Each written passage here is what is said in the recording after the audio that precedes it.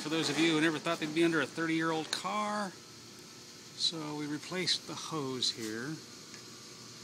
Hopefully that's going to be good. So that hose is replaced. This is what the underside of a car looks like. Pretty dirty. Looks okay. Still looks okay.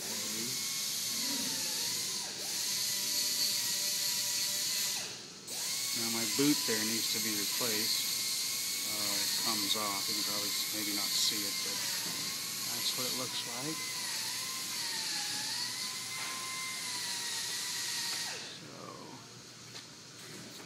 Isn't that so much more better than working?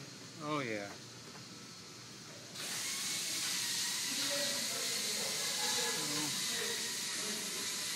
I don't know what this is. This looks like the gas. Well, that's the gas tank, isn't it? Alright.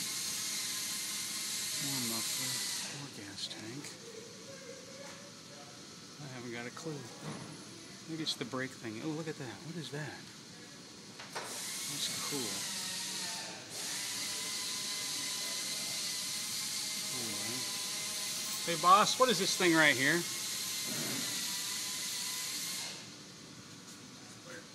That thing right there, what is that? So it's brakes?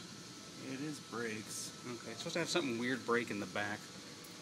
Not like any other thing.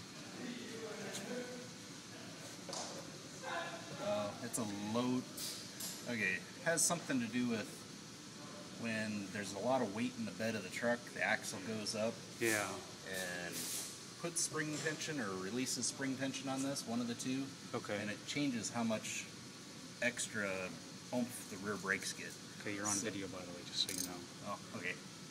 It's for my YouTube stuff. I'm a YouTube sensation. I got 700 views on my one thing alone. Nice. Where's all the hoses on my '85 Dodge Charger, thing go? Do I put oil? All right, so that's that. No, because it goes on sideways. It just falls out. So I just put this on? So that is my '84 Dodge Rampage underneath.